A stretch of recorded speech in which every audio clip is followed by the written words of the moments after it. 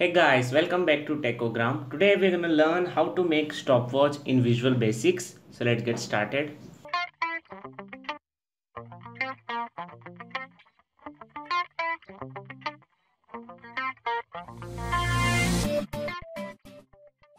First, there are 4 time units in a stopwatch: millisecond, second, minute, and hour. So what I have done here, I have just created 4 labels here. This will be our millisecond. So I will name it as M, L. This will be our second, so I will name it as S. This will be our minute, so I will rename it as M, and this will be our R, so I will write it as H. So the name of these 4 labels, I have just created 4 labels. You can create from this drop down menu. Here this is our label, and here I have created 3 command button. First is start, second is pause, third is exit. This is to start the timer, this is to pause the timer, and this to exit the. So what you have to do now, you have to use this timer control, and we will not set anything in property, we will do everything in our coding. So what we will do first, on the click of the start, so I will eliminate this. On the click of the command 1, what we will do, you can see the name of the timer is timer 1. We will name it as TM. And now on the coding we will write timer TM because the name of the timer, and we will enable it and set the property to true, and then we have to set the interval. So what we will do, we will set the interval, and we will set the interval to 1 because interval is set to 1 millisecond. And now and when the pause button is pressed, we have to set the enable property to false. And now you have to double click on the timer control, and in the timer event we will write our condition. We will write our coding in the tm.timer event, and you have to double click this. And now in this, first we have to set the millisecond, so it was ml, and the ml.caption will change. ml.caption is ml.caption plus 1. Now we will write our condition. Every time the caption will be increased 1 second. So now we will write the condition if the ml.caption means our second will become 60. So a second is of 60 milliseconds, so it becomes 60. Then what we have to do, we have to set our second.caption is equal to s.caption plus 1. So it is our second.caption, and we have, when our second is set to 1, the millisecond will set to 0 again. So we will write ml.caption is equal to 0. And now what we will do, when our seconds will become 60, the minute should be 1. So the second is s.caption equals to 60.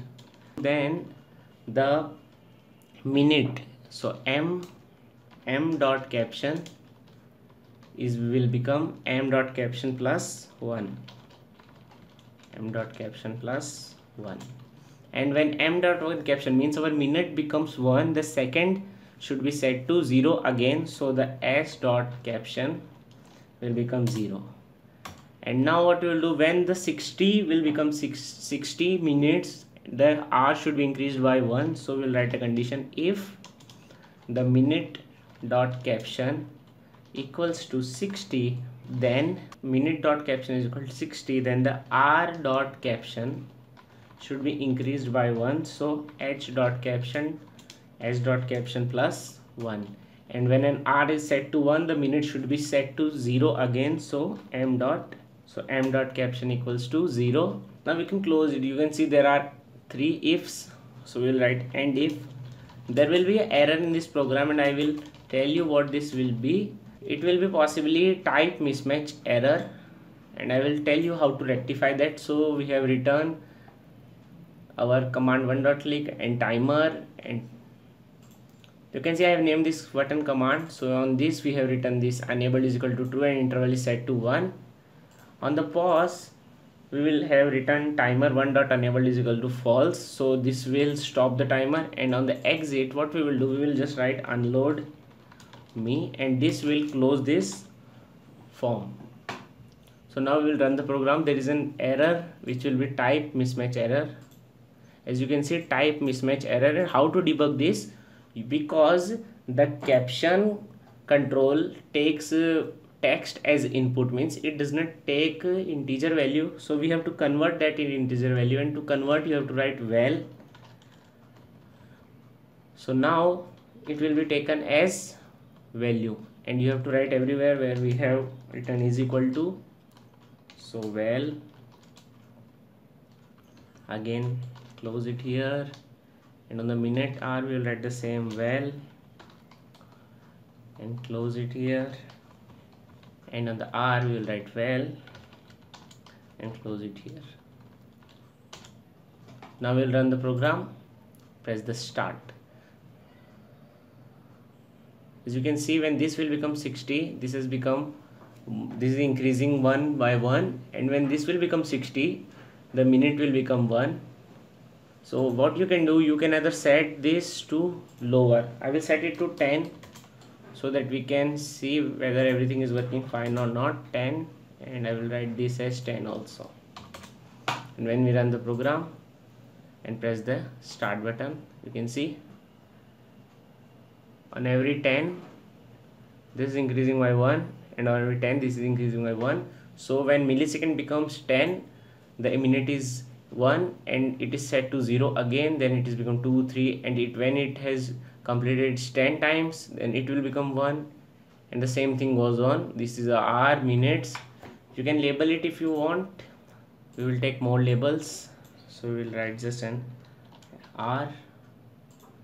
Here we will write minutes, here we will write seconds, and here our millisecond. If you wondering why this L is there, I have mistake. Now we will run the program again. Now we can see when you start, the millisecond is increasing.